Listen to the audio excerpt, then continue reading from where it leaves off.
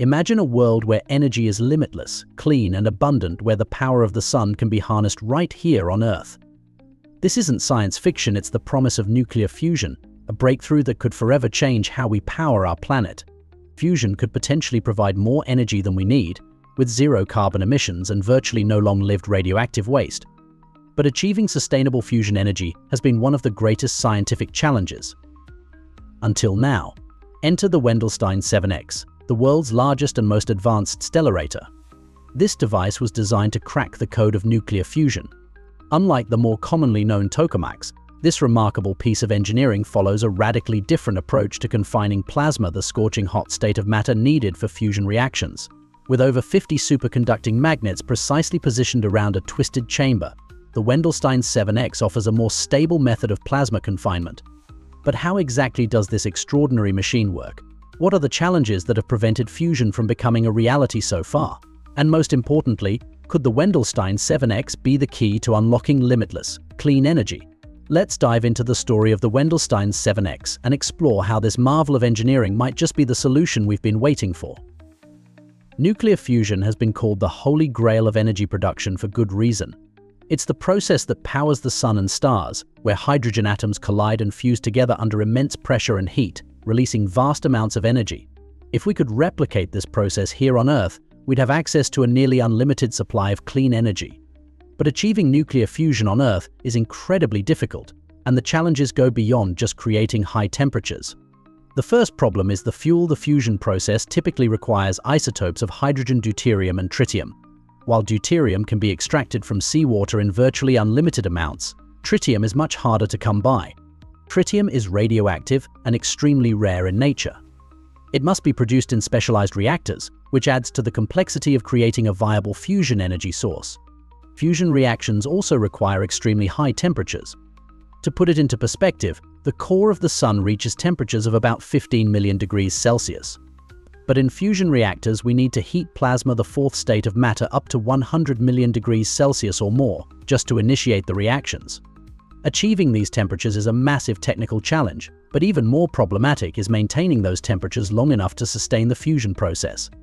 The second major challenge is plasma confinement. At such high temperatures, plasma becomes an electrically charged soup of particles that's extremely volatile. It can't be contained by any solid material because the walls would vaporize instantly.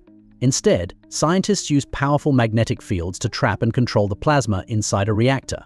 But keeping the plasma confined long enough for fusion reactions to occur and generating more energy than the reactor consumes has proven to be one of the biggest hurdles. Tokamaks, the most widely researched type of fusion reactor, use a donut-shaped magnetic field to keep the plasma confined. However, they've struggled with maintaining stable plasma over long periods. The magnetic fields in tokamaks often fluctuate, causing the plasma to touch the walls of the reactor, cooling it down and halting the fusion reactions. Even slight disruptions can cause the plasma to destabilize, which is a major roadblock. This is where the Wendelstein 7X and other stellarators come into the picture. Unlike tokamaks, stellarators use a much more complex magnetic field, twisted into intricate shapes to create a more stable plasma confinement. This design could potentially solve one of fusion energy's biggest problems, keeping the plasma stable long enough for meaningful energy production.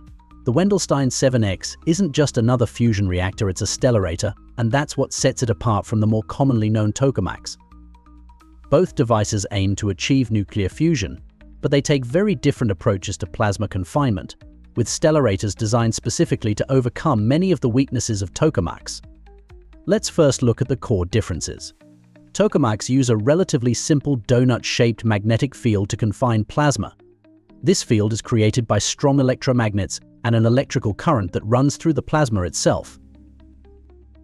However, this design comes with inherent stability issues. The plasma in a tokamak is prone to disruptions. Even small shifts in the magnetic field can cause the plasma to collide with the reactor walls, which cools the plasma and shuts down the fusion reactions.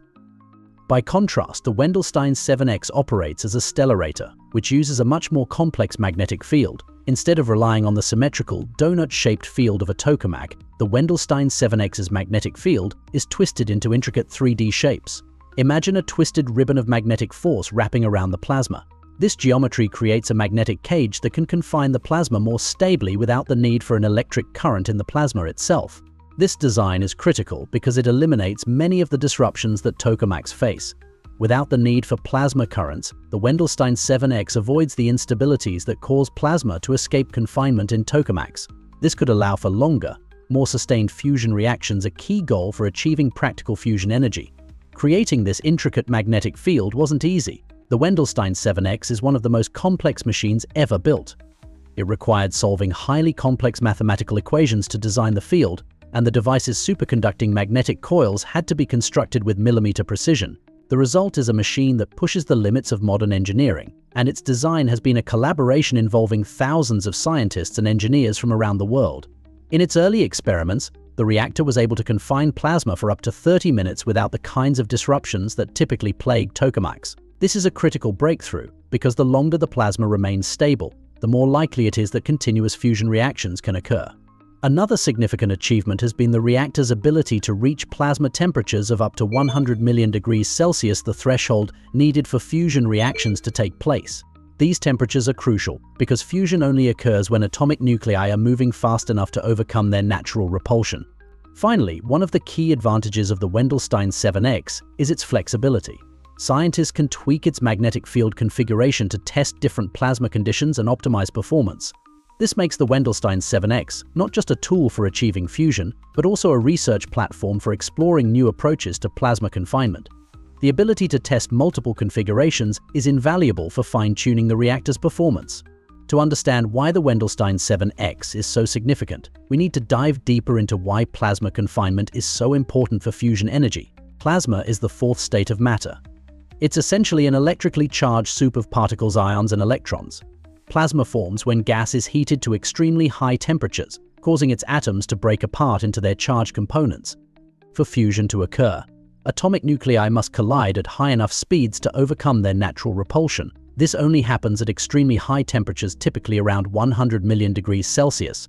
The challenge with plasma is that it's incredibly volatile. At these temperatures, it can't come into contact with the walls of the reactor, or it will instantly cool down and stop the fusion process. That's why plasma needs to be confined using magnetic fields. However, creating a magnetic field strong and stable enough to confine plasma without letting it touch the walls has been one of the biggest challenges for fusion energy.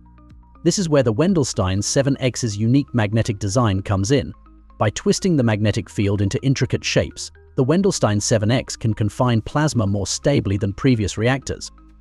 The result is fewer disruptions and a more stable plasma, which is crucial for maintaining the extreme temperatures needed for fusion reactions. In fusion research, there's a concept known as the triple product: temperature, density, and confinement time. To achieve net energy gain from fusion, where the energy produced by fusion exceeds the energy required to sustain it, you need to optimize all three factors. The Wendelstein 7X has made significant strides in increasing plasma confinement time and maintaining stable, high-temperature plasma.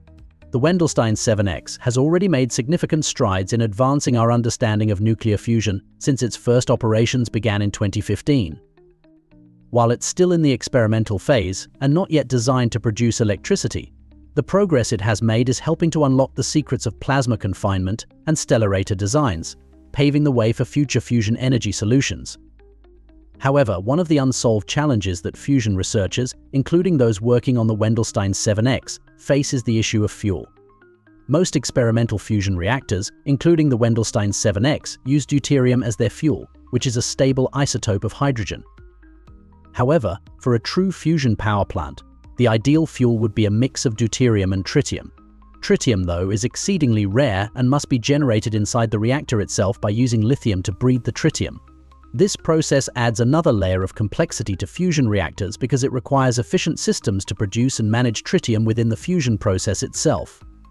While the Wendelstein 7X has made significant progress in confining plasma, it still consumes more energy than it produces. This is typical of all fusion reactors today. The goal for future fusion reactors, including stellarators, is to reach a point where they can produce more energy than they consume, a milestone known as ignition. To reach this stage, the reactor would need fusions that produce more heat than is lost and require less energy to maintain the magnetic fields and plasma confinement. One of the key advantages of the Wendelstein 7X over other fusion designs is its flexibility. Because it is primarily a research tool, scientists can experiment with different magnetic field configurations, plasma densities, and heating methods to optimize performance. This flexibility is invaluable in advancing our understanding of plasma physics and how to control it.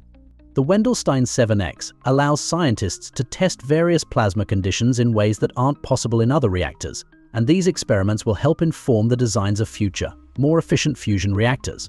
One of the primary goals 7X's future experiments is to achieve steady-state fusion. This means that the reactor would be able to sustain plasma continuously without disruptions, instead of operating in short pulses as many fusion reactors currently do. Achieving steady-state operation would be a critical step towards creating a fusion reactor that can produce electricity continuously, making fusion a viable energy source for the grid.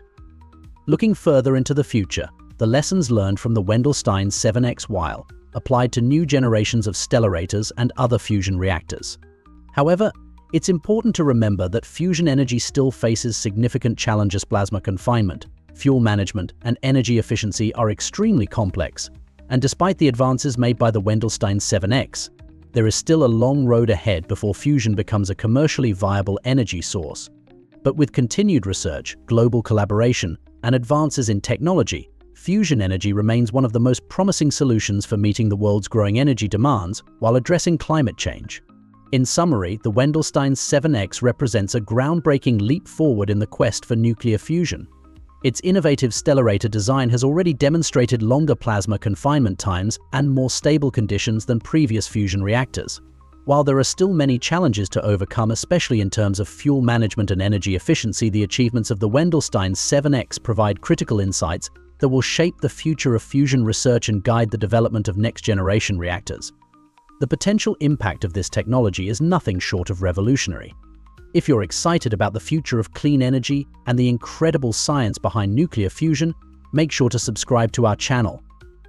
Don't forget to like this video and share it with anyone who's curious about the future of energy. Together, we can help spread the word about this game-changing technology.